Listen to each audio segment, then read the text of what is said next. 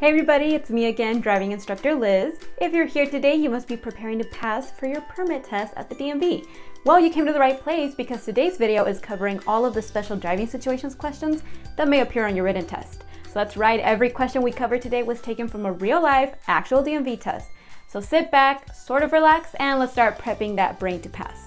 Oh, and one small favor, please take a quick second to like and subscribe, as it really helps keep us motivated to make more new videos for you.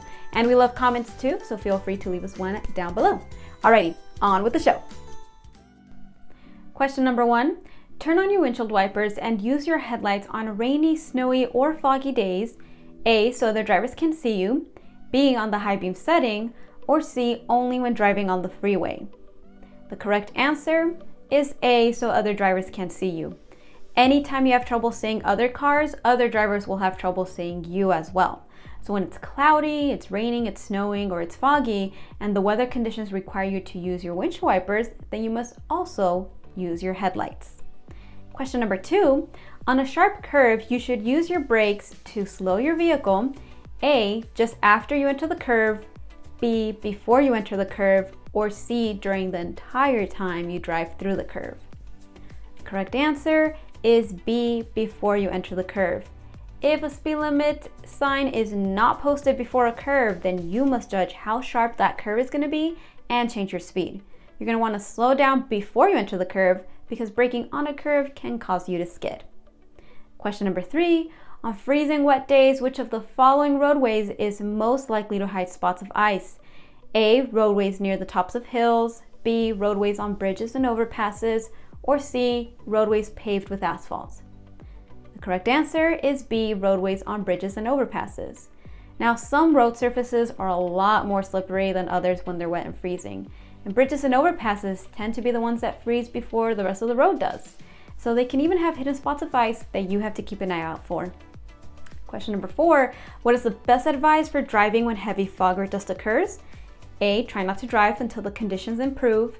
B, do not drive too slowly because other drivers may hit you. Or C, alternate your low and high beams to improve your vision.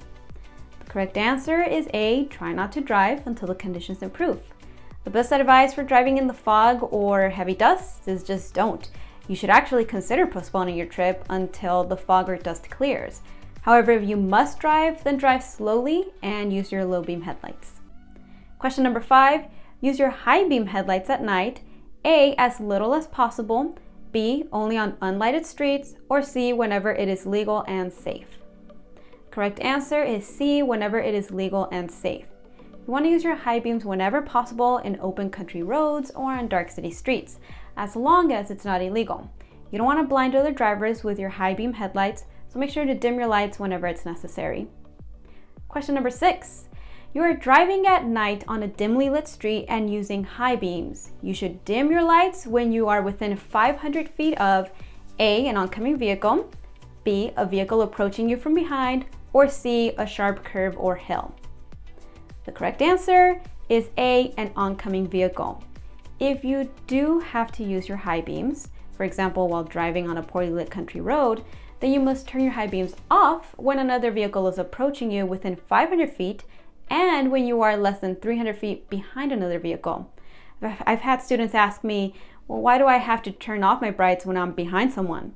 Well, if someone behind you is driving and their high beams are on, then those lights will be reflected into your side mirrors and your center rear view mirror, which will make it difficult for you to stay focused on the road ahead of you.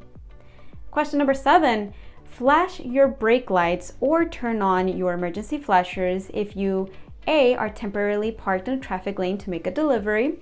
B, need to warn other drivers of an accident ahead. Or C, are backing out of a parking space. The correct answer is B, need to warn other drivers of an accident ahead. If you can see an accident ahead, warn the drivers behind you by turning on your emergency flashers or tapping your brake pedal quickly about 3 to 4 times. Now, question number 8, highways are typically most slippery. A, during a heavy rainstorm in the middle of summer. B, when it starts to rain after a dry spell. Or C, after it has been raining for a long time. The correct answer is B, when it first starts to rain after a dry spell. Many road pavements are the most slippery when it first starts to rain or snow because oil and dust have not yet washed away. If it starts to rain on a hot day, the pavement can become very slippery for the first several minutes. Heat causes oil in the asphalt to come to the surface, and the oil makes the road slippery until it's washed off. Question number 9. Even if you know your vehicle can maneuver a sharp curve at the legal speed limit, you should still slow down because A. There may be a stalled car or a collision ahead that you cannot see. B. You must legally drive below the speed limit on sharp curves. Or C. The strong inward pull of your vehicle can be dangerous. Correct answer is A. There can be a stalled car or a collision ahead that you cannot see. You never know what's on the other side of a steep hill or a sharp curve, so you should assume that there's another vehicle ahead of you that you can't see. When you come to a hill or a curve, slow down so you can stop for any hazard. You must be going slowly enough to come to a smooth stop. Next question, number 10. To help you manage the sun glare while driving, A. Only drive during sunrise and sunset. B. Keep the inside and outside of your windshield clean. Or C. Keep in mind that pedestrians will be easier to see. The correct answer is B. Keep the inside and outside of your windshield clean. Glare from the sun can be dangerous, so try to avoid driving during sunrise and sunset when the glare is usually at its worst. To help you deal with the glare, keep the inside and outside of your windshield clean and make sure your windshield wipers are in good working order. You can also wear polarized sunglasses and you can use your car's visor. You want to slow down and maintain a safe cushion between you and the vehicles around you, and also be careful with pedestrians because the glare can make it a lot more difficult to see them. Question number 11. If the roadway is wet and your car starts to skid, you should A. Slow down by shifting to a lower gear. B. Slow down by pumping the brakes quickly and firmly. Or C. Slowly ease your foot off the gas pedal. Correct answer is C. Slowly ease your foot off the gas pedal. If you start to skid, ease off the accelerator, stop braking, and turn the steering wheel in the direction of the skid. Question number 12. If you have trouble seeing other vehicles because of dust or smoke blowing across the roadway, you should drive slower and turn on your A. Headlights, B. Emergency flashers, C. Parking lights. Correct answer is A. Headlights. Reduce your speed and turn on your headlights anytime it's raining, it's foggy, snowing, smoky, or dusty. Question number 13. If you approach a curve or the top of a hill and you do not have a clear view of the road ahead, you should A. Slow down so you can stop if necessary. B. Pull over and wait for conditions to improve. Or C. Use your high beam lights to be more visible. Correct answer is A. Slow down so you can stop if necessary. Like we saw a few questions ago, anytime your view is blocked by a hill or a curve, you should assume that there's another vehicle ahead. You never know what's on the other side of that hill or that curve. So when you come to a hill or a curve, slow down so you can stop for any hazards. You must be going slow enough so you can come to a safe stop. Question number 14. If your vehicle starts to lose traction because of water on the road or hydroplane, you should A. Drive at a constant speed to gain better traction. B. Apply the brakes firmly to prevent your vehicle from sliding. Or C. Slow down gradually and not apply the brakes. The correct answer is C. Slow down gradually and not apply the brakes. If you start to hydroplane, you need to slow down. And you can do this by just simply taking your foot off of the accelerator. Don't use the brakes. That's because sudden movements such as braking or jerking the steering wheel can just compound the problem and will usually put the vehicle into a spin. Question number 15. You are driving on a city street and see an emergency vehicle with flashing lights behind you. What should you do? A. Drive to the right edge of the road and stop. B. Stay in your lane, slow down and let it pass. Or C. Drive to the right edge of the road and slow down. The correct answer is A. Drive to the right edge of the road and stop. You must yield the right of way to any police car, fire engine, ambulance, or emergency vehicle that's using their sirens and their lights. Drive as close to the right edge of the road as possible and stop until the emergency vehicle has passed.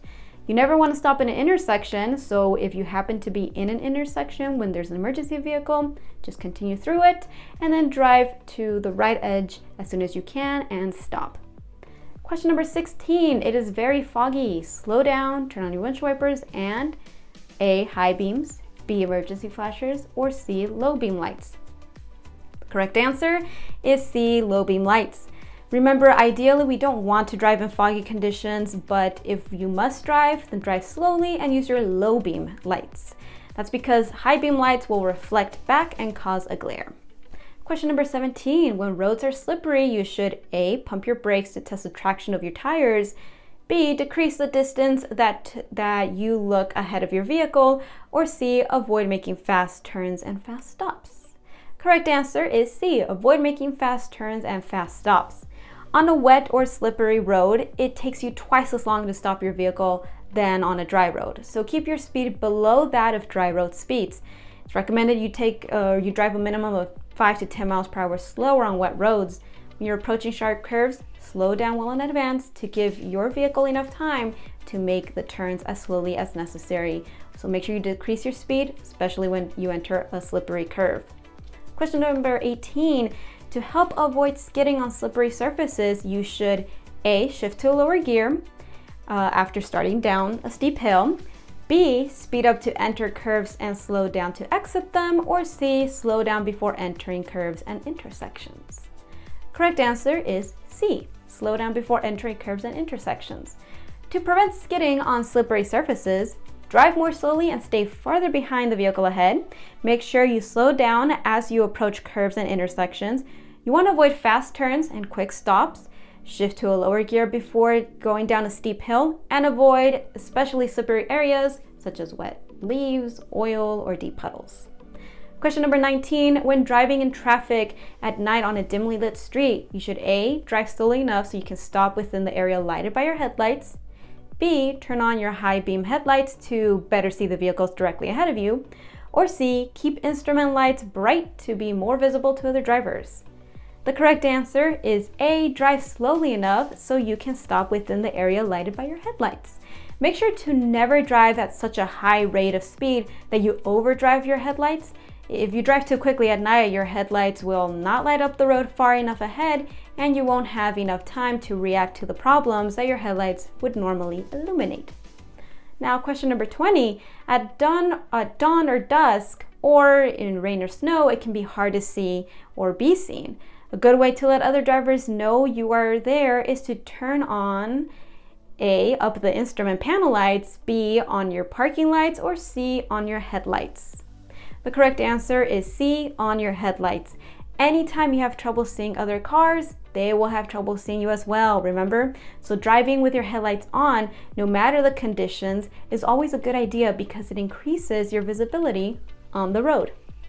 Question number 21, it is night. A car coming towards you has its high beams on, which make it hard to see the road ahead. You should A, look ahead towards the right edge of your lane, B, look ahead towards the left edge of your lane, or C, look straight ahead in your lane. Correct answer is A, look ahead towards the right edge of your lane. If another driver does not dim their lights, don't look directly into oncoming headlights. Instead, look toward the right edge of your lane and watch the oncoming car out of the corner of your eye.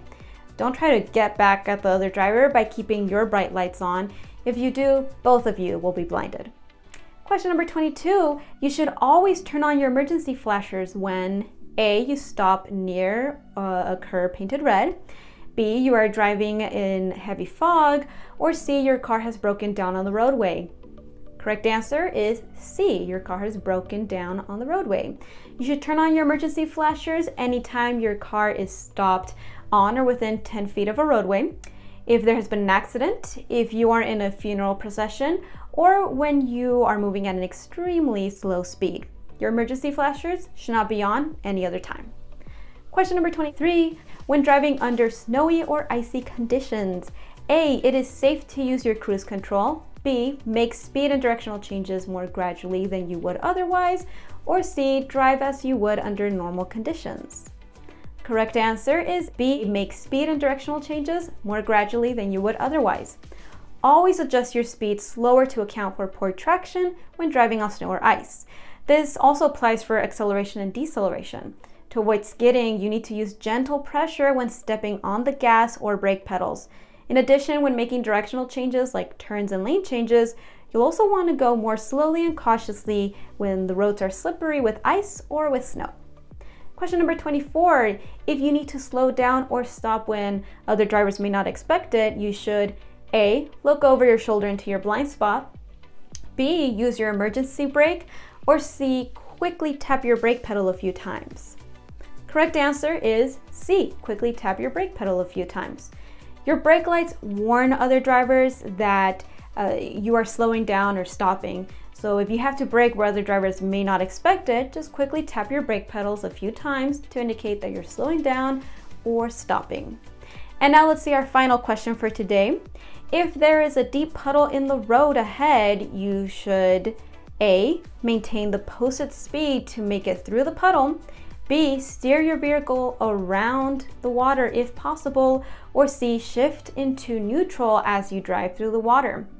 The correct answer is B, steer your vehicle around the water if possible. Remember, to avoid skidding on slick surfaces, do not drive on especially slippery areas such as oil, ice patches, deep puddles, or wet leaves. Always try to drive on a safe surface with good traction, preferably a dry, solid surface.